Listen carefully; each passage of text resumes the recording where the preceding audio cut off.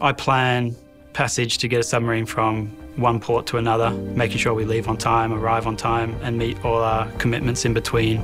There's some quite involved preparations with maintaining navigational safety on a unit that can go up and down as well as left and right.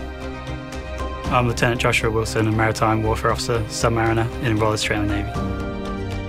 I chose the Navy because I wanted to continue to travel. It provided those opportunities. At the time I had a few other good job offers, but this was sort of the wild card. It was sort of taking a bit more of a chance, but I felt it could give me a bit more than the others. A watch leader on a submarine, they take responsibility of the submarine on behalf of the captain.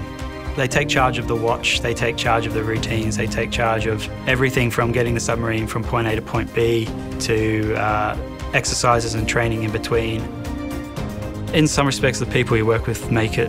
Because you live in such close quarters, confined with everyone, you get to know everyone really well. That's one of the things that'll keep you in the job, is the people.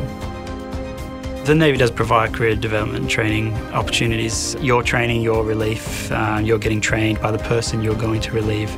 Yeah, training is almost continuous.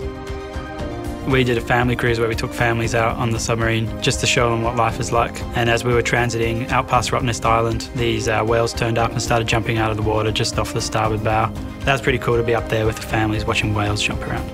A lot of the people had been with submariners for a long time and you can explain what it's like, but you never know until you're there. That was actually a really rewarding couple of days.